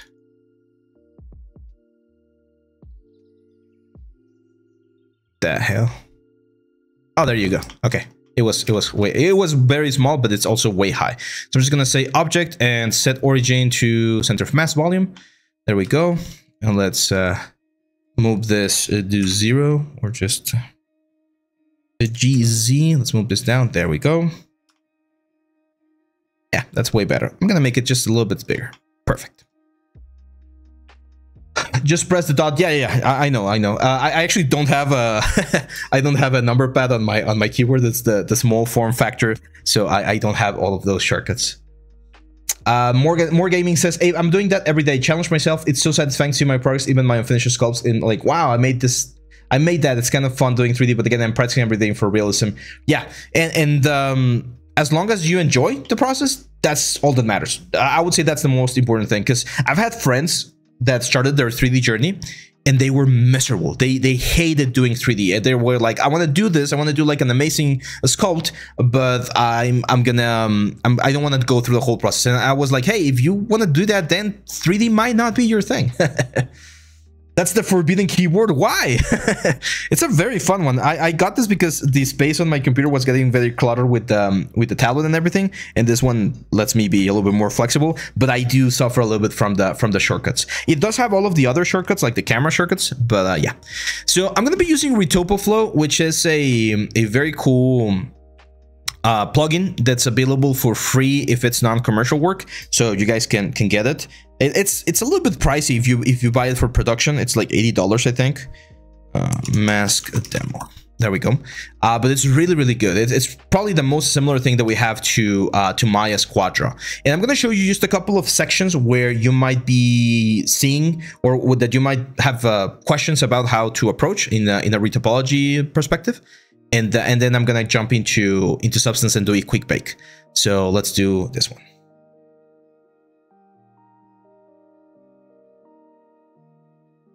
What Wacom do you use? I'm using a Huion pen display tablet. It's a 16-inch pen display. It's really good. I got a review video on the YouTube channel as well if you want to see it. And it's quite affordable. I think because it's the 2021 version. So I believe you can get it for fairly cheap.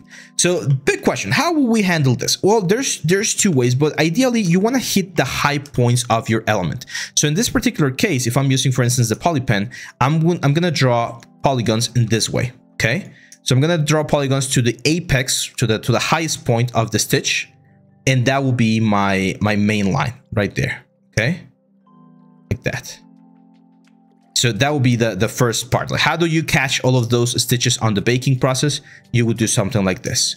You would just try to catch the high points of the elements, because all of that information, all of the high points and everything, that thing is going to be captured on the what's the word, on the bake, right? And then you just keep going from here. That's pretty much it. Yeah, XP pen is way cheaper. I tried it, and the thing that I didn't like about the XP pen was the pen, the actual pen. It didn't feel right to me, so I tried the Huion on with another friend that had it, and that's where I decided, like, oh yeah, this one works a little bit better. Before this, I had a Wacom Intuos Pro. It was pretty much the same size, but it had no screen. I don't use the screen too much. Like, even right now, like when I was sculpting with my hand over here, and I was watching my screen, not the tablet. So yeah, but I did use it quite a bit when we were doing like the hand painted stuff. So if you're doing illustration or a lot of hand painted, it might be a good idea to use a pen screen. Okay, so here's the first like big like changing in silhouette that you need to take into account. When you get to this point, you will have triangles. It's very, very common to have triangles, and that's why I really like this tool, because you can very quickly draw the triangles. Because these triangles are the ones that are going to allow you to kind of like jump up and grab the profile of the next element that we have right there, like this. Okay, and you want to push this vertex as close as possible to like the 90 degree, not 90 degree. 90 degree is very dangerous, let's say, but you do want to push it. And for instance, here you can see that the curvature is not being captured properly. That means that we're going to have to have an extra triangle right there. This one's going to be up here, and this one's going to be over there to capture the silhouette a little bit better. So those type of like arrangements where you have triangles to help you like solve the silhouette are going to be very, very important when you're doing it. However, this is very important, you do want to try to keep in an organized effect. So for instance, as we get closer to this one in here, since this is a very thin layer, like that little layer right there, you don't need to consider it. I'm actually gonna like eventually I'm gonna bevel this a little bit so that we can see it better on the bake, but I'm not gonna go up and down on that little element because the silhouette doesn't change that much. On this one though, on the high point right here, we do want to have that silhouette. Now this asset is I'm gonna say a little bit of an easier asset because it's not gonna deform. Even though it's a face or a face mask, it's not gonna deform. It's always gonna look like a solid object. So as long as you're capturing the main silhouette, like what I'm doing right here, that's gonna be more than enough to capture all of the details on your bake. Again, ideally, you do want to have a nice edge flow. So for instance, here, as I keep going lower and lower into towards the jawline, I am trying to keep this in a clean sort of like effect. Topology is one of those things that I see people worry a little bit too much about. Like I've seen wars on Reddit and on YouTube and on like forums and Facebook. Like people are like literally fight to the death for like, that's not proper topology. It doesn't matter. Like if it works, if it looks good on the render, if it looks good on the game, if you don't have any shading issues, if you don't have any displacement issues, having one extra triangle or two extra lines, it doesn't matter. Like people really choose fights that are, in my opinion, a little bit worthless sometimes. There are, of course, if the topology sucks, if the deformation sucks, if the rig breaks or whatever, then yeah, of course, at that point it does matter.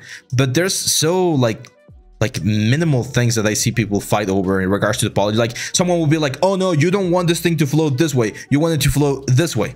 It doesn't matter. It's an static object, it's not gonna deform. It doesn't matter if it flows one way or if it flows the other way. Okay, the only thing you want is you want to have a good amount of polygons, you want to capture as much detail as you can with a low poly version, and you want to make sure that that there's no issues on the topology flow.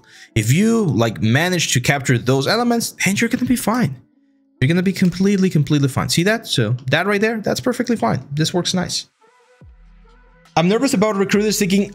I'm gonna share with you something that that was shared with me when I was finishing my school. Unfortunately, the first people that see your stuff online are not like the actual people that you're going to be working with. The people that you see your stuff online are usually people from human resources, from HR, and most of the time they don't know what they're looking at.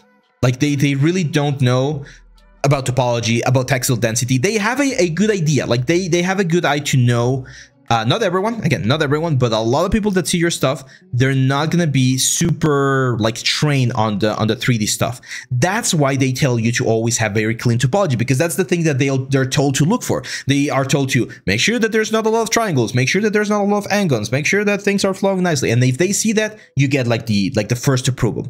But the people that are actually gonna be seeing your work and that you're actually gonna be working with, they're gonna tell you the exact same thing that I'm telling you. Like, yeah, I mean, of course, you need to take care of topology. You need to be mindful of it, but don't stress too much about it as long as your asset is working. For instance, here, like we got this square that's kind of like 2 triangles. We got this triangle right there. Is that the end of my topology? Does that mean that I suck? No, it's fine, because it's a very flat area, very, very flat. And we can change, for instance, the flow right here. Here, I'm just trying to save myself a couple of polygons. So even though this might not be the most perfect one, it's gonna work just fine. Okay, just relax this a little bit. And that's it. So yeah, like not everyone that's gonna be seeing your stuff online is gonna have them like the most information about, or is gonna have the most up-to-date information about what's the word, about the topology and stuff. And this happens in every industry. Like it's probably that you guys have seen what we call the armchair judges. Like people online, and I get this all the time. It's very, very tiring, to be honest. But I get people online who are just 3D hobbyists, right? Like people that do 3D, but they don't do it professionally for like studios or for big clients. And you show them like your work or whatever. You show your work online, and everyone's got an opinion. They're gonna be like, "Oh, your texture density is wrong." Dude, you don't know why I made the decisions that I did, right? Like I'm not asking for suggestions. Your topology is wrong here. Dude, we had the rig working, it's working, the product is selling. It's very funny to me. We have a product that we sell, VR experiences. I've mentioned this before. That's like our main focus. And it's always funny when we see feedback. It's like, oh, this looks horrible, no one's gonna buy it. Dude, it's a very successful business. People are buying it. Just because you are not buying it doesn't mean that people are not gonna buy it. So yeah, everyone's got a lot of opinions online, unfortunately. So you need to get a thick skin and not listen to everyone. I always like to, talking about opinions, I always like to tell my students, listen, but then evaluate where that opinion is coming from. Like, is it a valid technical opinion, like your shading is wrong, or the scene is too dark, I can't see anything, things like that. And then of course you need to listen. Or is it someone that's just giving your opinion? Oh, I don't like remember, Sarn, that we got the this was very funny when we first released the course, the Blender axe course. There was a dude on Facebook that was like, oh, that axe is such a bad design, no one would ever handle that, like it looks so horrible, I can make something way better. And then we just stalked his portfolio, and it was just like, I'm not even gonna say how bad it was. So everyone's got an opinion online. You just gotta stick with what you know. Again, hear the feedback that's valuable to you, and just forget whatever is not. Yeah. He did like a super low poly like shotgun or something. It's like, dude, come on. Like if you're gonna like talk shit, at least have something to back it up. My brother, he's a salesman, and he has the exact same opinion as me in regards to that. It's like he deals with a lot of other salesmen that talk shit about him, but he's a really, really good salesman. So he's like, if you're gonna talk shit about me, my style, or my accomplishments, at least have something to back it up, right? Like if you are like a freaking amazing salesman, then yeah, I'll take you and I'll accept your feedback, and I'll accept that I suck compared to you. But if you're no one, if you don't even know what you're talking about, it's just like, why?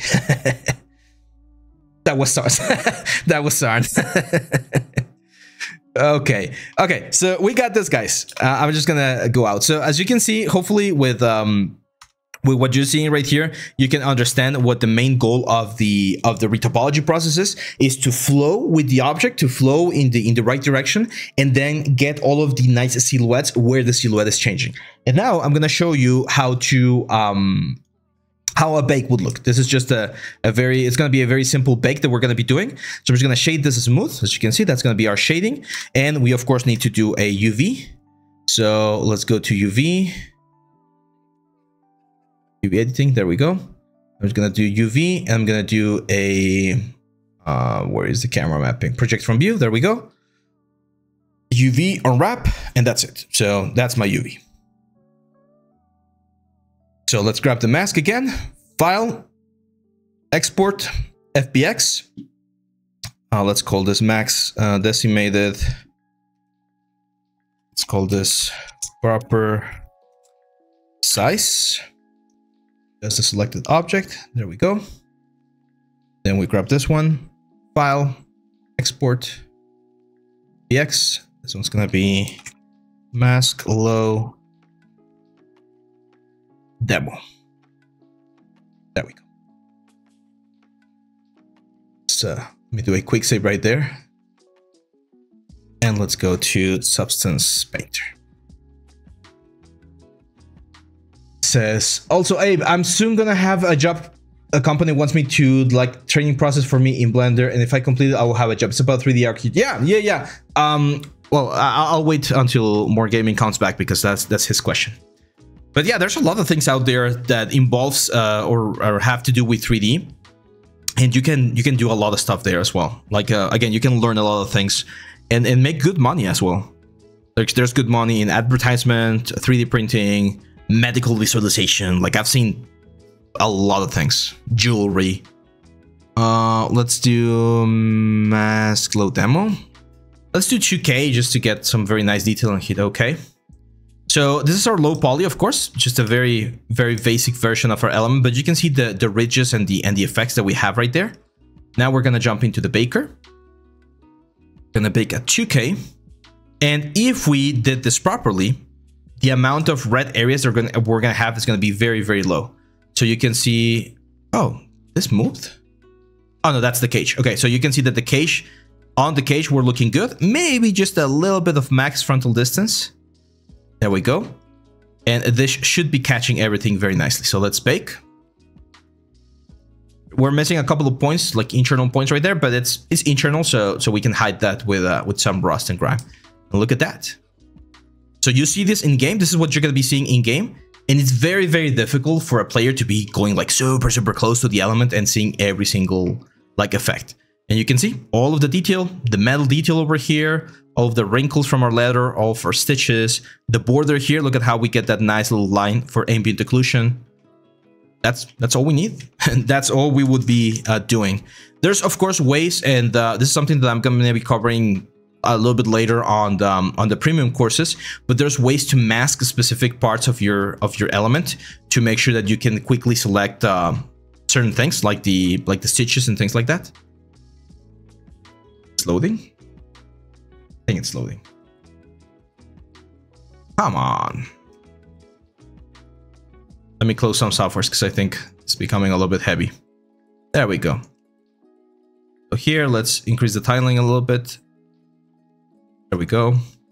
And then, for instance, we can add like a dirt layer.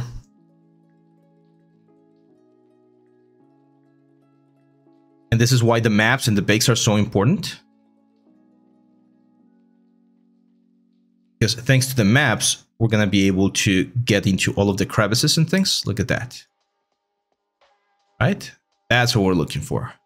That's going to give us the depth, and with all of this depth and all of these values that we're creating, yes, exactly, Roma, we would be using ID maps, and with all of these values and things, that's how we would be getting all of the next details for this element. I'm gonna add just one layer here. You guys are gonna like this one. Let's add this sort of like light beige color. Gonna make this a linear dodge, black mask. Layer. We're gonna look for some scratches. So yeah, that's it. This one we could even touch the height information, push this scratches down. And this is the amazing thing about the gaming pipeline. This is one of the things that I love about the gaming pipeline. It's the fact that once you get into texturing, you can generate some very cool details that will take a little bit longer to do in the sculpting section. But yeah, that's it. With this, we've completed today's lessons, my friend. Hopefully you guys liked it. Today we went over the creation of this mask right here, or at least the beginning parts of this mask. Again, I think it's worth it to do a second part. What do you think, Sarn? Should we do next week, continue with this one? I think that's going to be quite nice. And yeah, that's pretty much it, my friends. What do you think? A good stream today? I think it was a very lovely stream, and we had a lot of cool questions as well. Aki Senpai says, yes, yeah, we definitely, I need to finish this prop Roma because we're going to be using it for the premium course, as I mentioned. So I am going to be working on it a little bit more on the next couple of days, on my off time, on my free time. And then next week, we'll finish up whatever I need to finish, okay? Maybe we'll do the texturing next week or something. So yeah, that's pretty much it, guys. Thank you very much for hanging out. Thank you very much for being part of this amazing community. If you want to join, we have our Discord channel available as well. We got all of the resources there, and we got a lot of what's the word, we got a lot of tutorials in YouTube. We got our premium courses as well, and yeah, it's just I'm just happy to be here, happy to be sharing this with you, my friends. Thank you again for being here, and I'll see you back on the next one. Bye bye.